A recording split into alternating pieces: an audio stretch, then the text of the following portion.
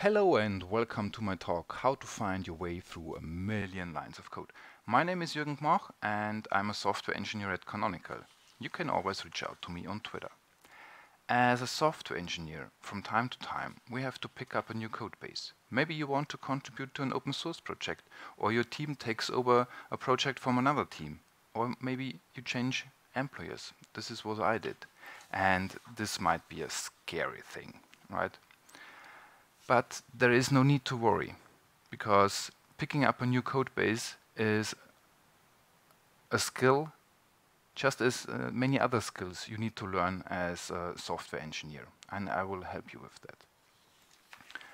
Over the course of the last 15 years as a professional software developer, I worked on many code bases and I picked up many new code bases. And I developed a process to look at those projects and detect patterns, like the directory structure, like have a look at the tests or have a look at configuration files. And this worked all great until I joined Canonical to work on the Launchpad project. Launchpad is basically a code hosting platform, but not only that, it's also there for building packages for Ubuntu, creating translations and hosting translations for open source projects, and maybe you heard of them, the famous PPA, the personal package archives are also managed by this. And a couple of facts about Launchpad. Launchpad is 18 years old, so in Germany it would be allowed to drive a car or go voting. At some point in time, up to 30-ish engineers worked on the project concurrently. Currently we are 4 and soon 5, and as you can see on the picture here, there is more than 1 million lines of code only in the core library. And another fact, the test suite takes 6.5 hours to run on my laptop. This is something we have to talk about later on. Where would you start here, right? This is huge. And, well, I can tell you what I did. As this is an application and no library, I just used the application. I logged on at launchpad.net and used the application. And even more, my back then manager, Christian, gave me little tasks, like create a project, set it to private, invite more colleagues, create a translation, and all that. And this is super important, that you learn about the domain of the application. And most of the time, the domain will reflect in the code base. There will be components, like one component for the translation section, one for the issue section, one for the other section.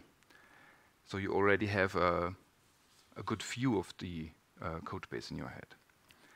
The other thing is that you learn the terminology, and this is super important. On the one hand, that you can use the terms you found in the application to search later on in the code base, and the other thing is that you can speak with your colleagues and the other stakeholders in the same language. Maybe a builder is not the same thing for an external one and somebody working on the code base here. And additionally, you have a fresh look on the code base or on the application. And maybe you find some rough edges. Maybe you find even bugs because you used something in the software which wasn't supposed to to be used that way. And so you can report issues and feature requests. And so you can basically contribute to the big project from day one. And after you're a little bit familiar with the application, there are different ways to go ahead. You could sit down and read the documentation for a couple of hours, days, or even weeks. You can look for a mentor. Maybe the company offers that.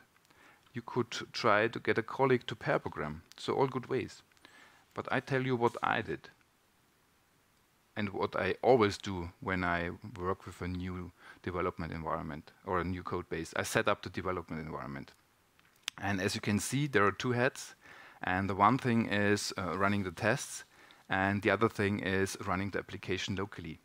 because when you do changes, you don't know yet whether you can trust the test suite. So you want to try out it locally. And before we do this, let's have a quick look at the code base. And yeah, things happen when you work with huge code bases. Even my prompt timed out, which was easy to fix as yeah, you just had to set up, increase the timeout. Now let's have a look at the directory structure. And there is a lot of things going on. And actually, not all are that important. A few of them really stick out. And you will get, when you work with a couple of Python projects, you will learn this, to have this view on this directory structure. And have a look here. We have doc directory, we have a makefile, we have a pre-commit config YAML, we have the README, we have requirements files, setup GFG, setup PY, and tox-ini. Let's have a look at on some of them in detail. But before we have an even closer look at those, we have a look at one which wasn't there. And this is a Docker or Docker Compose configuration file. And actually, this is something I always look out when I start with a new project. Because with that, you can spin up a container in no time. And here in this configuration file, you clearly see the architecture of the application. You see a Postgres database is used, the web component is a Django application, and you can also already have a good picture of the application before even working with the code. But now let's back to those who are really there. We have a pre-commit config YAML. This is the configuration file for pre-commit, which is a linter runner, and this is a great sign. Not only that you know that your colleagues care about code quality, but also this basically codifies the conventions of the project. And you don't have to be scared to create your first pull request when, well, the colleagues won't nitpick about, you know, an empty line, spacing here and there, line breaks, and something like that. So this is a huge plus having such a configuration file. The next one is the reader docs YAML. This is the configuration file for the awesome reader docs documentation hosting service. And this basically means there is documentation for the project, which is a good thing. And also the documentation is checked into Git, which is a great thing. And this is something I will tell you more about later on. The next one, we have a tox-ini or makefile. And this is also a great sign. Tox-ini and makefiles are usually used as an abstraction layer to create and manage virtual amps and build the project and maybe run the tests. In this case, it's used to create the documentation locally, which is a great thing because you can check whether it builds or you have some markup errors. And when you have a look at the last line, you really don't want to remember this command, right? And the next group of files are the requirements txt, setup gfg, setup py, pyproject.toml, and that are all configuration files for the build and installation steps. And they contain more, but the most important things are the dependencies listed in those projects. And before we have a look at some Python dependencies, I want to speak quickly about the different types of dependencies. We have Python dependencies, which you usually install from PyPI or a private project hosting service. We have the system-level dependencies, like Apache, Nginx, HAProxy, or whatever your application needs, Postgres. And you can have an external API, like the integration of a payment service, like Stripe or something similar. Let's quickly talk about Python dependencies. And when you have a look here, this is a huge list, right? And async going on. We have Boto3, which is a SDK for AWS, for the Amazon Web Service. So maybe there's some connection with the AWS cloud. We have Gunnycorn, which is a whiskey server. So you basically know this application is a whiskey application. We have Laser SSH server, which indicates that you can SSH into in this application. We have Laser RESTful, which maybe nobody heard of before, but this also indicates that maybe this application offers a RESTful API. We have OLAFlib, which is an authentication library. We have Psycop2, which is a library to help access the Postgres database. This is quite important. We have PyMemcache, which is a Python library to access the Memcache key value store. So you can think that maybe there are some cache involved. We have Storm, which is an ORM, object relational mapper, to access the database just with Python and no raw SQL statements. And we have Twisted, which is not really a lightweight library, and this is used for event-driven programming. And when you have a close look at the bottom, there is a ton of SOAP packages listed there. So basically, we know this application is built upon the SOAP stack, which is a web application server. So now let's finally set up our development environment.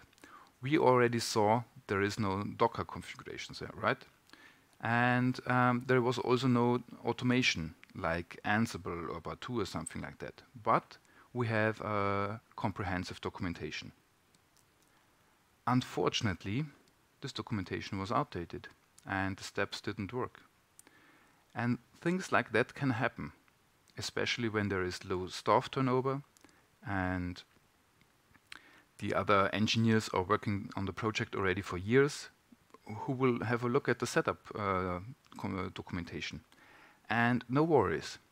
This is a great chance to contribute again to the project already on day 1 or day 2. And I tried to fix the issues and set up the development environment. And this is what I always do when I work with a new project. I try to improve the situation there. But actually, I tried too long, and usually one rule I follow is don't spend too much time on a problem, especially when you work with a new code base. Maybe 15 minutes to 20 minutes is okay, but then get unblocked. Talk with your colleagues, ask them questions, and I really hope you work in an environment which encourages and even expects that you ask questions. And this is really, really important. And if you take one thing from this presentation, do this one. Take this one. Now that we have the development environment up and running, we need to be able to run the tests. And as I already mentioned, ideally, there is a tox configuration.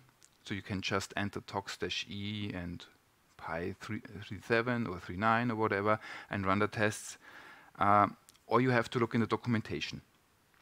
And be aware that while we all agree PyTest is the greatest test runner in the Python ecosystem, and in basically maybe in all ecosystems, it's not used everywhere. So you really have to figure out a couple of commands with the used test runner, and especially the most important one, I think, is to select a subset of tests. Because when you work with such a huge code base, and I already mentioned, running the complete test suite takes 6.5 hours. So you can't just quickly fix something and wait 6.5 hours to check whether this has worked. So you need to figure out how to select a subset. Usually this is done with pattern matching, pattern globbing, or with a regex. And sometimes it's pretty hard to select the right test because there are many similarly named tests, or even a module named like the test and just shortened, and sometimes it's hard. And I have one very obvious trick to work around this. I just temporarily rename the test which I need to run. I just append a couple of A's or X or something like this, so I can really select, simply select this one. Maybe you can even create a better name and create a pull request. And as you can see on the picture, it might be a great idea to figure out how to run the tests in parallel, so they are running faster. Now you're ready for your first task. And this should be a small bug, a really tiny bug.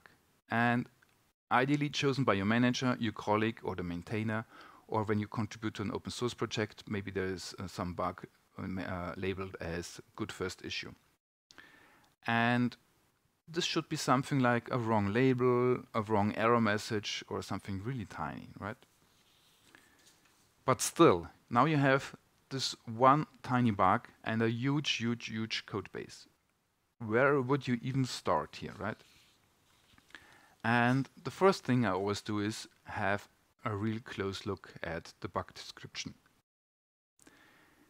We need to find a good term which we can use to search in our code base. Look for strings. Maybe there is an error message presented there. If not, try to reproduce the bug in your browser or in the API.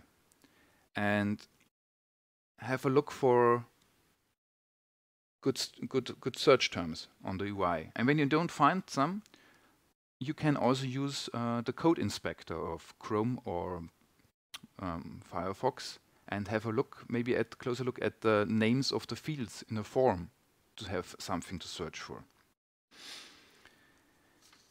And yeah, when we want to search now, there are different ways to search. You can use grep, but grep has a couple of downsides. It's pretty slow and it even searches in directories where you don't want to search. So a better way is git grep. You can search only in the tracked files and it's much, much faster. And you can search even in past revisions. You can also use rip grep, which is a new implementation of grep in Rust, which is blazingly fast. Or what I really like to do is use Visual Studio Code. And I have to admit, previously I never used any of the filters because it was not necessary. I worked on normal size project. But this time I really leveraged all filters. You have an include filter and an exclude filter. You can search for occurrences only in Python files, only in Python test files, only in Python files which are no tests. And as a bonus, use case-insensitive search. I never used this before, but this could cut down your result set in half, and this is already great. And while you're there, make yourself familiar how to do a search and replace across the code base. Maybe there are thousands of comments or whatever or something which you want to remove and you don't want to do this manually, right? So now we have found the code we want to change. And now we need to write our first test, right?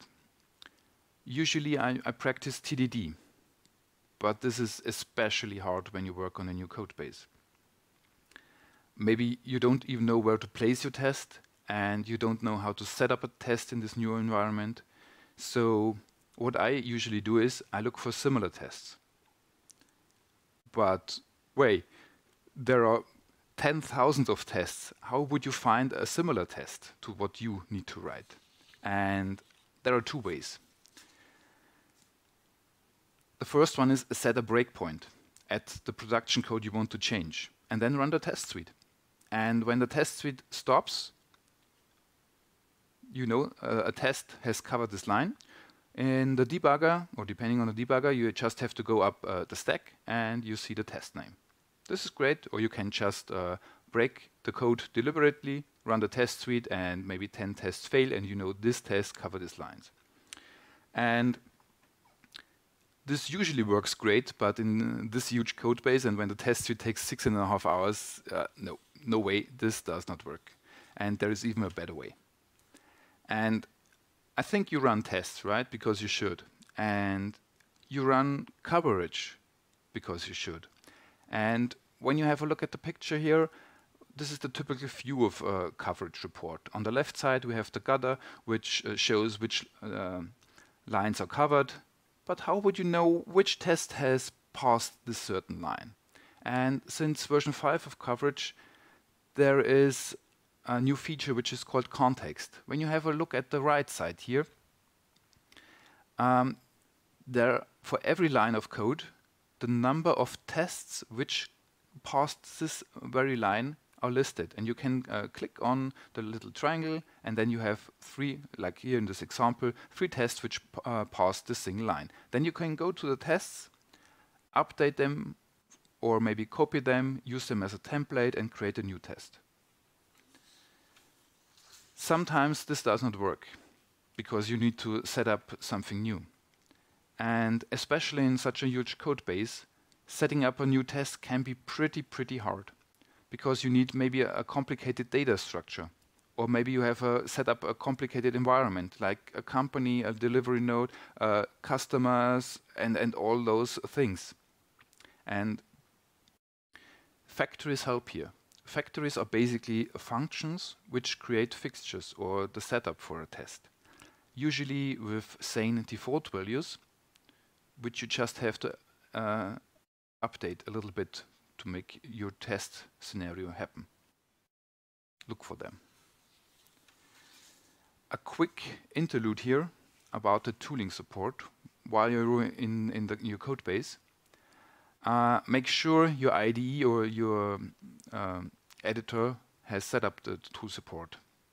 And in this just this example, when you hover over a symbol, you get a pop-up with both the signature of the function, the doc string, and you can click on the symbol and go there and go to the callers and all that. And this is awesome, and especially in a huge code base, because you don't want to have 20 or even more tabs open. Just you can navigate the code base with a modern editor. So now it's time for your first commit. And as we already said, we have pre-commit in place, which is a great thing, because your code is linted. You don't have to worry about obeying to the project conventions. They are codified. Before you create the commit, review your changes yourself. Maybe you have left a comment in there, or commented out code. Maybe you have left even a breakpoint or something like this. Have a look at this yourself. Then look at the commit history. What are the conventions for writing a commit message? Surprise your colleagues by writing a really good commit title. And maybe they link to the bug report or something like this. Use a succinct title, a good message which describes the what and the why.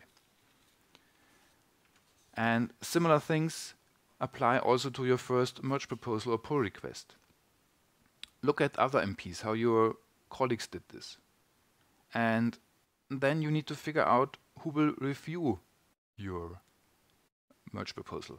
And how do you get them to review it? And once they approved it, who will merge them? And as always, please take notes of everything you learn. And at this point, I think you already had many questions. And I hope you took notes of everything. About undocumented things, about strange things. And a quick word of warning. Chat is no documentation. Pull requests are no documentation. And emails are no documentation. When you're at a new company or a new code base for half a year or whatever, you can't search all of them. And you won't find your stuff again. So take notes. And there are different ways to take notes. You could create a developer journal, and I really recommend that. That's an awesome thing, because you can take down your accomplishments. You can use the developer journal for your stand-ups, for retros, maybe for your CV when you want to apply at another company again. But that's not the place for documentation about the project. Also, your local nodes are okay, but nobody else can profit from them. And I really hope there is some kind of official documentation. Especially, I hope it's something like reader docs, so you can contribute in with a pull request. And the good thing about this is you will think about it again when you create an official pull request. And then somebody reviews your changes.